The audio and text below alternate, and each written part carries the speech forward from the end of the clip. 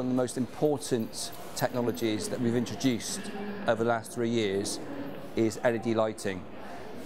Within Sainsbury's, we have an overarching sustainability plan called our 20 by 20 plan, where we have 20 stretching objectives to achieve by 2020.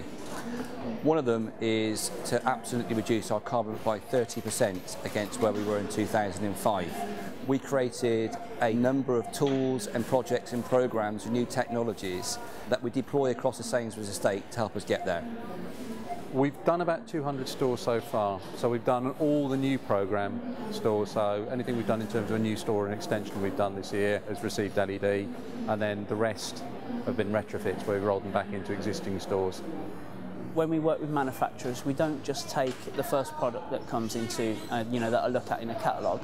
We work specifically hard with manufacturers to come up with the ideal solution for each area within the estate. So we take a whole view of what the market and the industry is coming up with in terms of technology advances, work with them and apply it. Wolverhampton is a prime example of bringing all those technologies that we've been trialling over a number of years into one place. And it's been one hell of a success. Sainsbury's generally try and achieve 4 key objectives. 1, which is energy savings, 2, which is look and feel, 3 is sustainability, and 4 is reliability. So against all those parameters, GE's products were specified as being successful in that area. We've used a linear LED fitting in the car parks, which provides a very broad distribution. Over the cash points, we've used a special Realtor 13-watt LED, and on the external parts of the building, we've used the Realtor emergency LED fitting over the emergency exits. We supplied our sky tile into the offices. They're about 60% energy saving. We supplied batten fittings into the back of house. They're a good 25 to 30% energy saving, good quality product.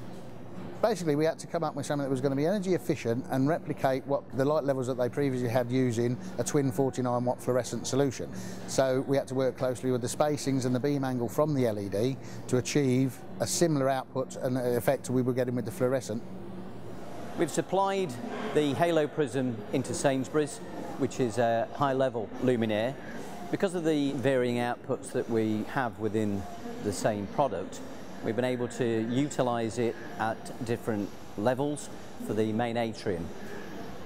Sainsbury's approached us with a bit of a challenge really. They wanted to go LED and enjoy all the energy savings that come with that, but they're struggling to find a solution which didn't create a lot of glare on the windows for the kiosk. And so we developed a solution with them that tackled that issue, and also introduced them to the Mini 300 for the canopy, which is our ambient lighting for petrol filling stations.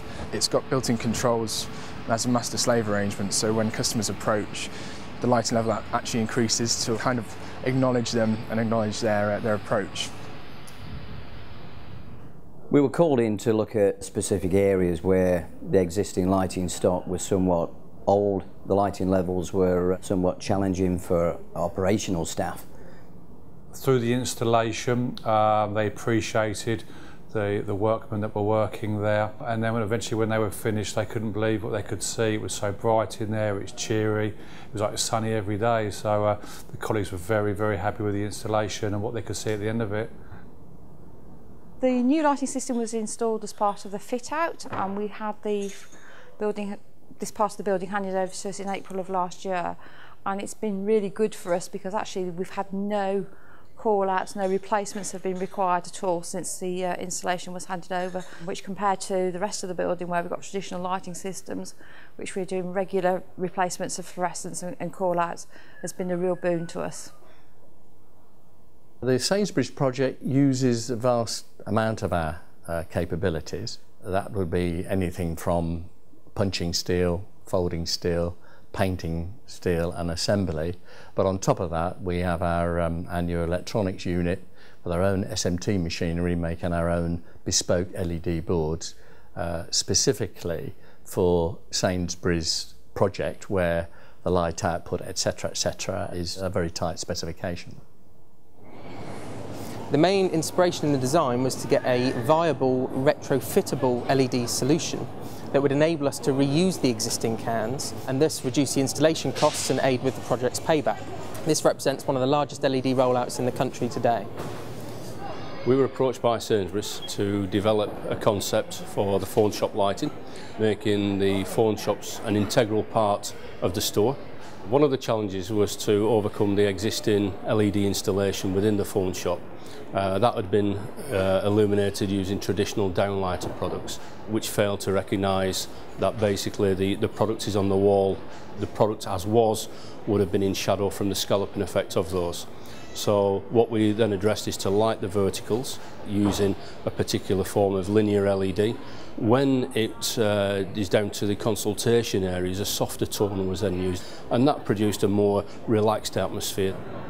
This is our first major installation of our new Vitality technology. We have changed our entire approach to design, and we've been working very, very closely with Sainsbury's over the last 3 years as a lead adopter of that technology. And the big difference between this and some of our earlier generation technologies is we've focused around bringing extra comfort, colour and contrast. So we not only look at the lighting inside the case, but we're very much looking at controlling the lighting in the environment of the case as well. Within this store we're using Blade, and Blade is a project or a product that we started co-engineering with Sainsbury's around 2.5 years ago. What Blade allows Sainsbury's to do is to increase the vertical illuminance on the shelves, on the merchandise, so effectively making the merchandise the stars within the store. This year, Sainsbury's have been included for the 15th year consecutively in the Dow Jones Sustainability Index, and we actually came top of the scores within the environmental classification category, which is quite a substantial achievement to be made.